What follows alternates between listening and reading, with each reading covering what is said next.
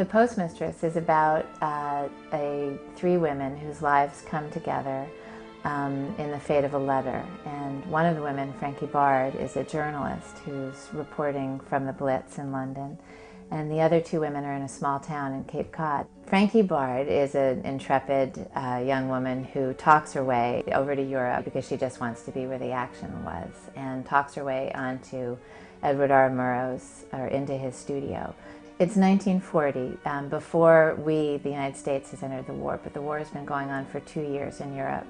And Frankie Bard asks Ed Murrow to send her into Europe with a disc recorder to take down the stories that are going on, because she wants to sort of put the patchwork, put the quilt together and show America that in fact there's something going on. And she comes into possession of this letter that she has to decide whether she's going to bring back with her. And so the novel in many ways is about how do we bring the war home. So Emma Trask is the character in the novel who, along with her husband Will, who are the newlyweds in town, listen to Frankie's broadcasts on the radio and are very aware of the war that's coming, that's just over the water. Will hears Frankie's voice and eventually goes over to help in the Blitz, because Frankie's stories and her voice reporting what's happening have worked like a siren's call to him. He feels that he has to answer and go over and help. Emma and Will are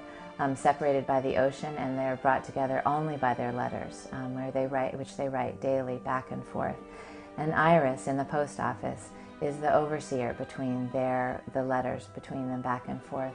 And then on the day that the letters stop, Iris has to decide what in fact she will do. Both she and Frankie Bard are the women who have stories that they can't tell, or that they don't want to tell, even though each in their own way prides themselves on delivering news, getting the story, making sure that the truth continues. And so for each woman, they have to decide how to bear to Emma, or give to Emma, the news that something has happened and what it is.